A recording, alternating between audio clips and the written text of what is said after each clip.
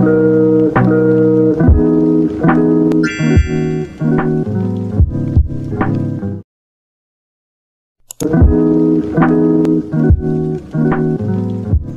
know that there was a gas leakage in Mexico in July 2021?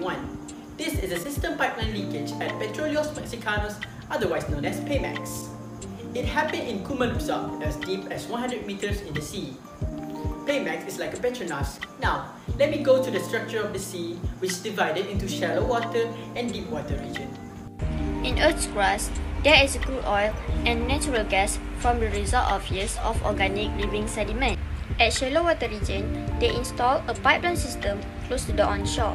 They drilled, extracted, transport and stored directly through the pipeline in a ship named Floating Production Storage and Offloading FPSO.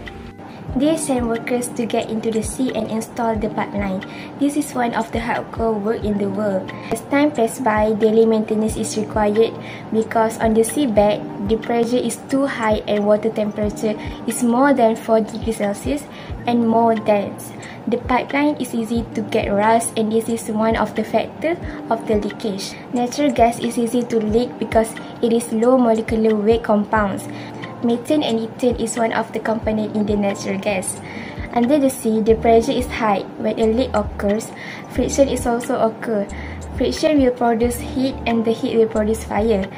Once you start the fire, it will produce chain reaction and the fire is so big and the fire is unstoppable.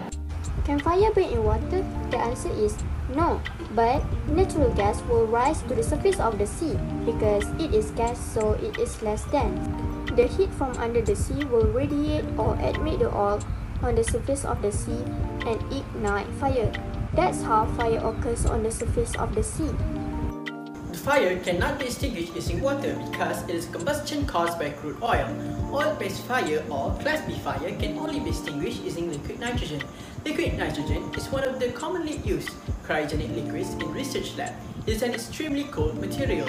It is liquefied under high pressure condition and can expand to a very large volume of gas.